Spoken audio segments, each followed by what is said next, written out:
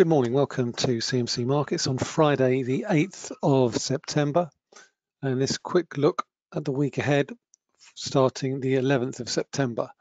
I'm going to be expanding a little bit beyond the next few days, simply because I'm going to be off out of the office for the next couple of weeks, away from my desk for the next couple of weeks. And in those next couple of weeks, we've got some very important central bank meetings, which I also want to cover off in this video, because I think given what we've seen so far over the course of the past few days, I think we've seen a fairly decent shift in market expectations of where interest rates are likely to go over the course of the next few weeks and months. And I think a large part of that is down to some of this week's data.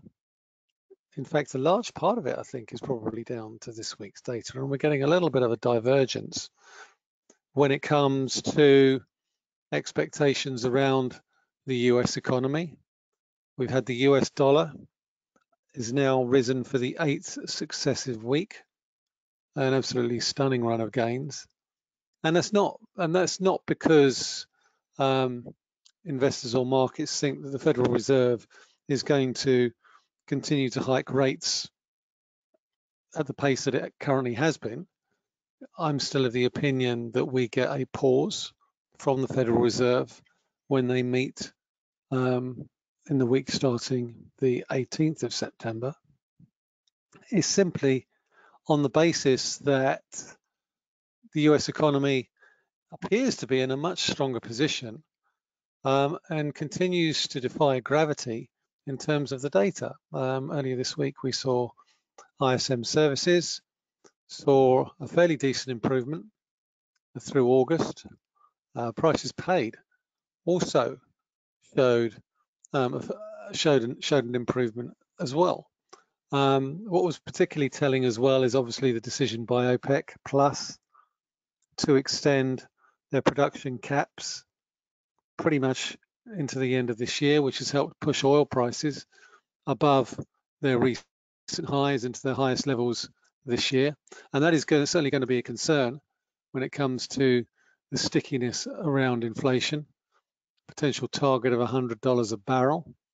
Obviously, that would be a concern not only for future inflation expectations, but also for consumer spending power, because obviously if you're spending more money filling up your car, you've got less money to spend on other bits and bobs.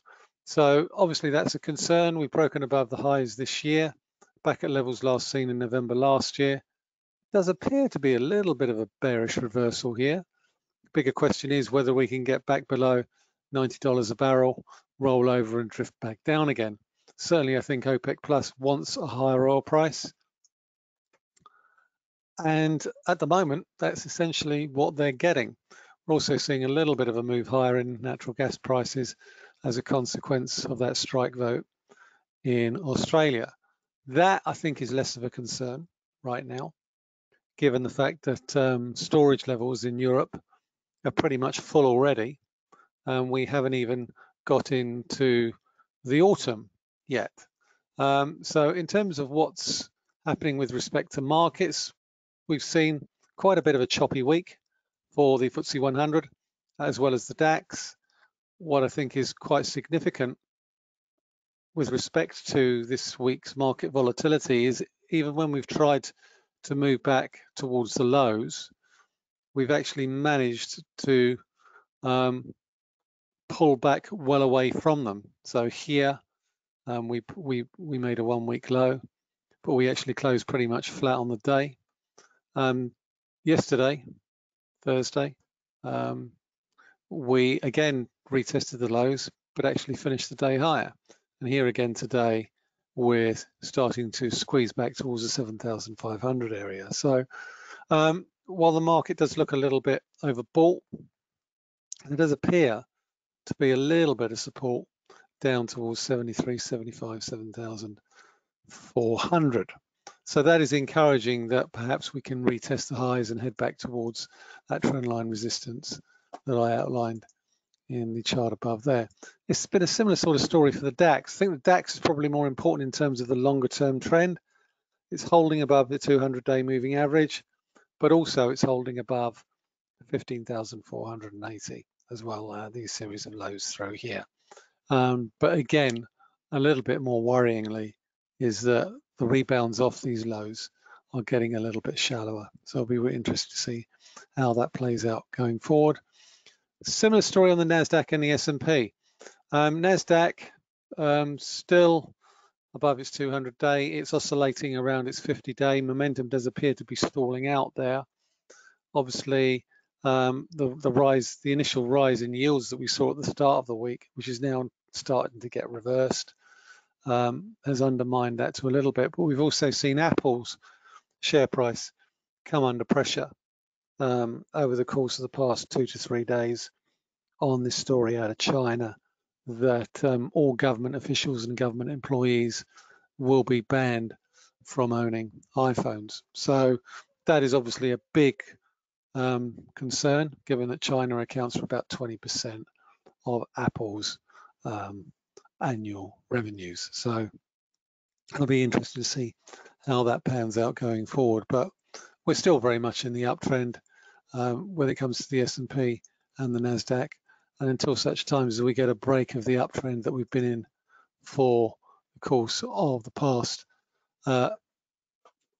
year nearly now, I think there's very little to be concerned about, even if you do have some concerns about overall valuations. At the end of the day, price is king, and ultimately, even though we haven't been able to revisit the highs from July this year, we haven't broken below this series of lows in June. So momentum, even though while it's stalling out, it's not turning negative quite yet.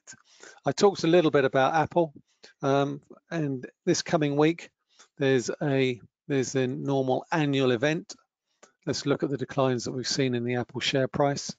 They're interesting that even though we opened pretty much on the lows, we actually closed above the open, even though we did finish down on the day. And the key support for the Apple share price is pretty much a series of lows through 167. So that's worth keeping an eye out. Anyway, they've got a Wanderlust event on the 12th of September. And it's around this time of year that Apple sets its stall out for new product launches and upgrades ahead of what tends to be its strongest quarter as we head towards year end. So, I mean, we have seen a slowdown in smartphone sales this year. Apple has still managed to set itself apart when it comes to share price performance. Shares are still doing really well year to date, given the fact they started the year down here and they're still pretty much well away up here. So what can we expect? Well, as is normal with these events, there's been a lot of speculation as to what Apple might announce, with rumors of a new iPhone 15 up there, along with a new Apple Watch Series 9. Could see a new standard iPad announced with upgrades to the chipsets, most likely.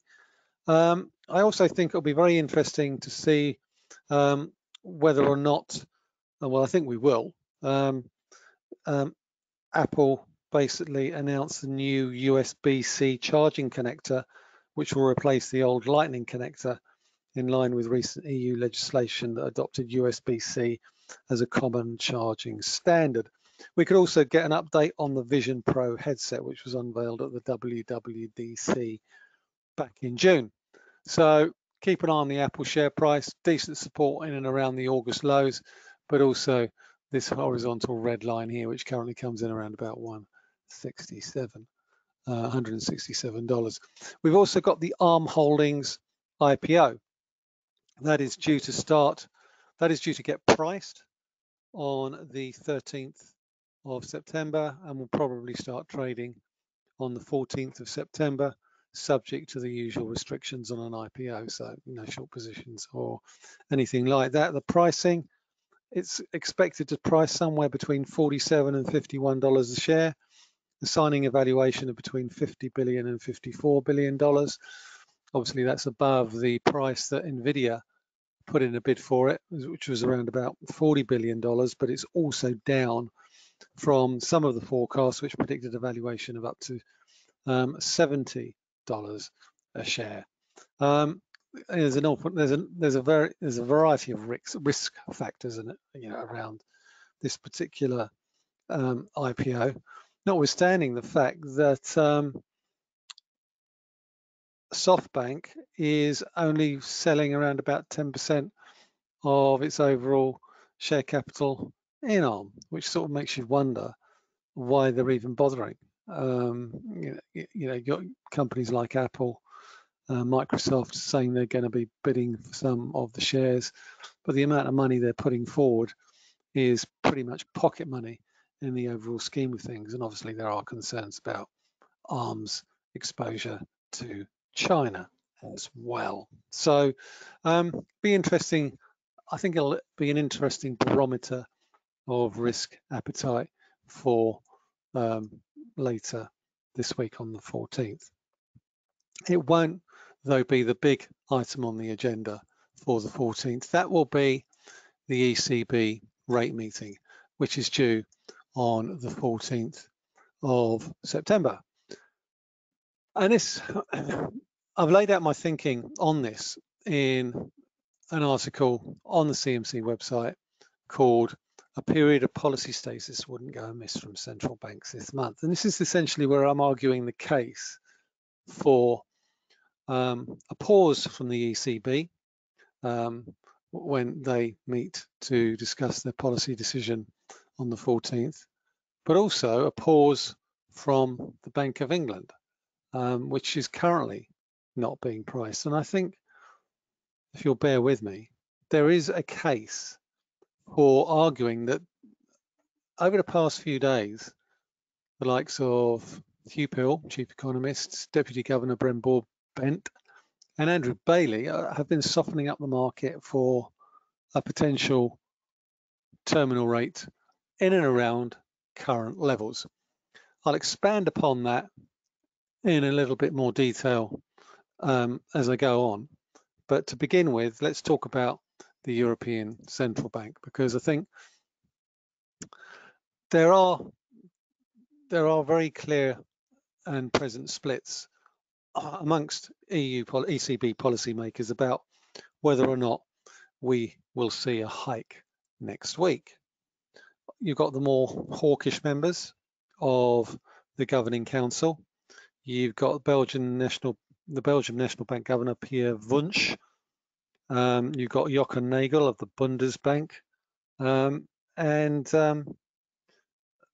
then you've got Klaus Knot of the Dutch Central Bank, the Netherlands Central Bank, all arguing for the case for further rate hikes.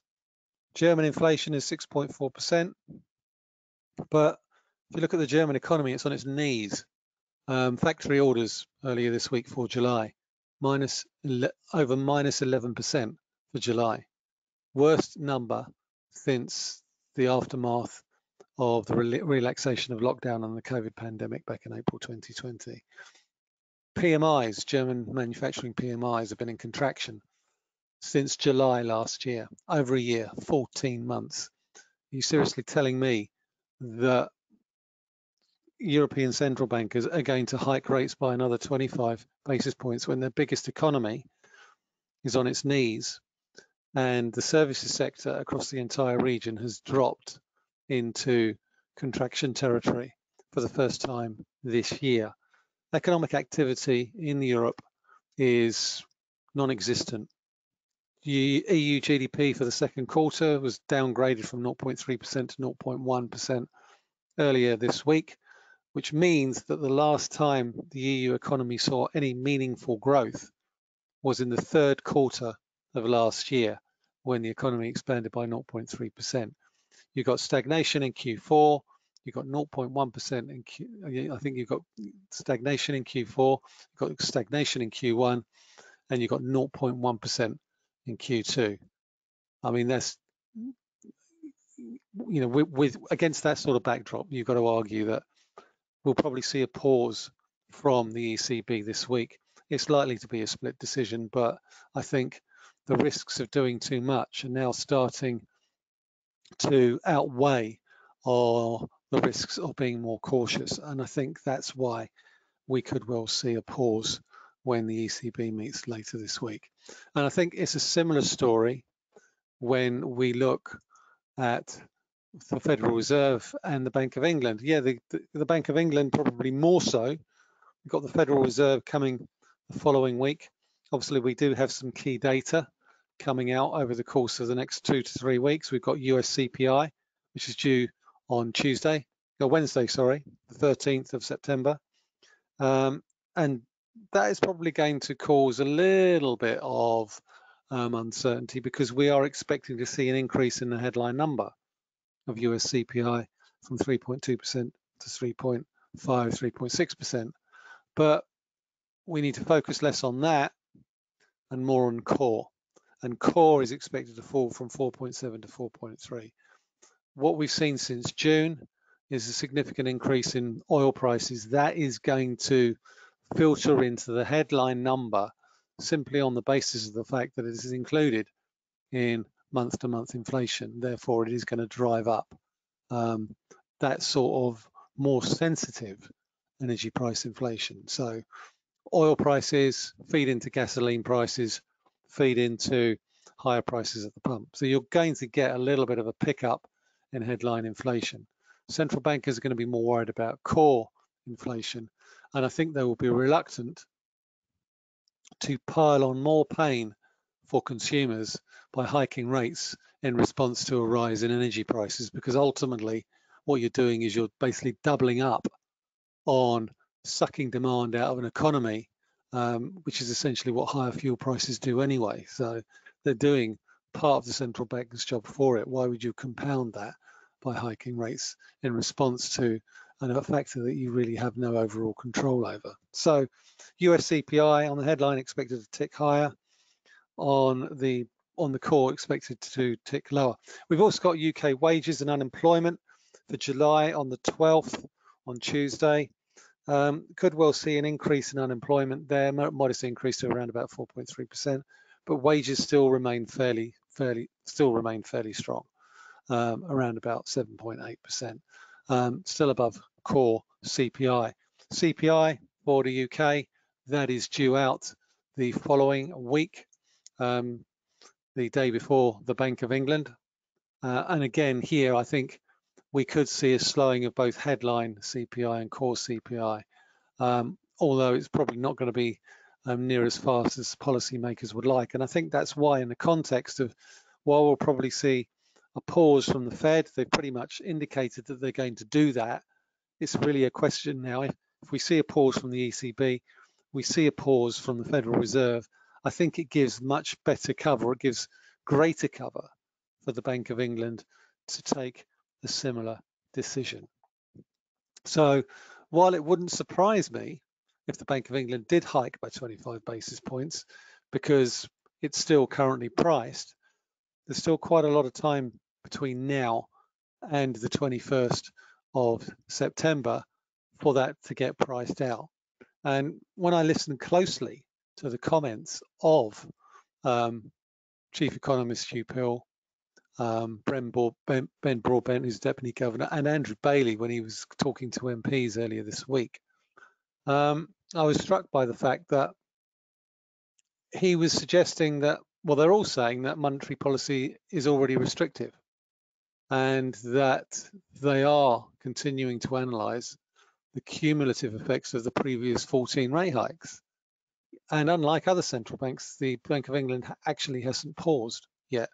The ECB has, and the Federal Reserve, well, I know the Federal Reserve have, I'm not so sure about the ECB, but anyway, the ECB could well pause next week, and it wouldn't surprise me if the Bank of England goes down the same route. So I'm going to stick my neck out a little bit and say that we'll get a pause from the ECB, we'll get a pause from the Federal Reserve, that's priced, and we could see a pause from the Bank of England, and I think that would be the right thing to do. Of course, what's the right thing to do and what the Bank of England does are two totally different things, but I'm going to stick my neck out and say that we're pretty much at peak rate for all three major central banks.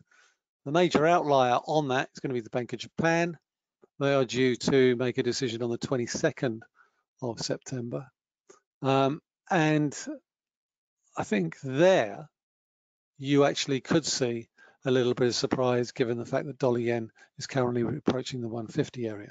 Before I come on to that, let's look at cable. At the moment, we're holding above the 200-day moving average. We're seeing a significant amount of cable weakness. And one of the reasons for that cable weakness has been the weakness that we've seen in gilt yields over the course of the past few days. We've seen some very choppy pricing in gilt yields, up, down, up, down, up, down. What's interesting is we haven't actually gone back above 5.3% on the 2-year. And if we look at, say, for example, the 10-year, do that now. Don't know why it's done that. Should have just changed it. We've also seen a sharp correction lower on that. But again, we're still above these series of lows here. But I can't make a case for the Bank of England hiking any more than where rates currently are, particularly if you look at the economic data that's coming out not only from the UK but also pretty much elsewhere in Europe. So I think we're pretty much there when it comes to rates.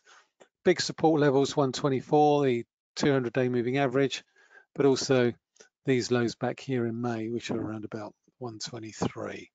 So I think the key driver going forward will be whether or not the dollar continues in the way that it has been over the course of the past 8 weeks. And you've got to sort of say to yourself, well, how long before we start to see a dollar correction, which could be broadly supportive of the euro and the pound. So that's a quick look at the currencies and the indices. Euro sterling, I'm still of the opinion that we could well trend lower there. And I think a large part of that is not so much down to whether or not we see a pause from central banks over the course of the next couple of weeks. It's when markets start to price in rate cuts. And I think in the case of Europe, I think there's a clear possibility that we could see rate cuts from the ECB before we see rate cuts from the Bank of England, simply because headline inflation here in the UK is much higher. So the Bank of England is going to be a lot more cautious about cutting rates. And also given the fact that the UK economy is doing better than Europe at the moment. So the Bank of England has slightly more scope to keep rates, as Hugh Pill put it, at a Table Mountain level for longer. The Bank of England's policy stance, I think, from here on in is not so much how many more hikes are coming, but how long are rates likely to stay at current levels. And I think that will be the new policy. It'll be a policy plateau for rates. How long will rates stay at current levels? And the challenge for the Bank of England will be trying to convince the markets that they're serious about keeping rates at current levels until 2025. I think with respect to the ECB, it's going to be harder for them to make a hawkish case when there's been virtually no growth in the euro area since the third quarter of last year. As for the Fed, they're already priced for 1% of rate cuts by the end of 2024. It's in their Fed funds projections. So it'll be interesting to see whether or not any of those get tweaked over the course of the next few weeks. Summing up, we've got, as I say, quite a bit to get through because I'm trying to do sort of 3 weeks in one, given the fact that I'm not here next week, and I'm trying to sort of guide you as best I can when it comes to what to expect between now and when I come back. But obviously, the next 7 days, we've got ECB, US CPI, UK wages. We've got July GDP as well from the UK. That's likely to see a slowdown from the June 0.5%. And then we've got China retail sales for August. I'm not expecting any great shakes there. the Apple Wonderlust event on the 12th, the Arm Holdings IPO on the 14th. And then the following week, we've got the Fed rate decision on the 20th of September, followed by the Bank of England rate decision on the 21st. Got UK CPI on the 20th of September. And we've got the Bank of Japan rate decision on the 22nd of September. At the same time, we also got flash PMIs for France, Germany, and the UK on the same day as the Bank of Japan rate decision. So, I mean, there's so much more stuff I could go through. Earnings season is pretty much over. We have got, we've got a couple of items that might be of interest. We've got FedEx's first quarter numbers on the 20th of September, and Next and JD Sports on the 21st of September in the UK. So that's certainly something to keep an eye out for. How well is retail demand in the UK? How well has that held up over the summer? I think that's sort of pretty much it for this week's video. Worth just having a look at gold prices. They are still in the downtrend they've been in since the peaks back in May. An awful lot will depend, I think, on whether or not we see a period of dollar weakness after the gains that we've seen over the course of the past few weeks. The key level to keep an eye out for on gold here is this trend line here, and these peaks are around about 1955, which were the highs at the start of this month. If yields start to come off, then obviously that should benefit gold. So in terms of central banks, what we hear over the course of the next couple of weeks is likely to dictate where gold goes to next. But if we do get markets start to price in the possibility of lower long-term rates, that could give a lift to the gold price, which has been struggling pretty much since May, but is actually seeing a nice little rebound at the moment and having a little bit of a pause. So I think I've gone on enough. As I say, please feel free to read the article. Could the Bank of period of policy stasis wouldn't go amiss from central banks this month? You can find that on the news and analysis page here. So you go to learn news and analysis. It's right there. Scroll down. It's that market update there, and then you can read my thoughts about the upcoming central bank rate meetings that are coming through over the course of the next couple of weeks. Otherwise, thanks very much for listening, everybody. I will talk to you all again in just over, well, in 3 weeks' time, actually, because obviously I'm away for the next 2 Fridays. So in 3 weeks' time. In the meantime, have a great weekend. Have a great 2 weeks, and I will speak to you again when I return to my desk on the 27th of September. Thanks for listening.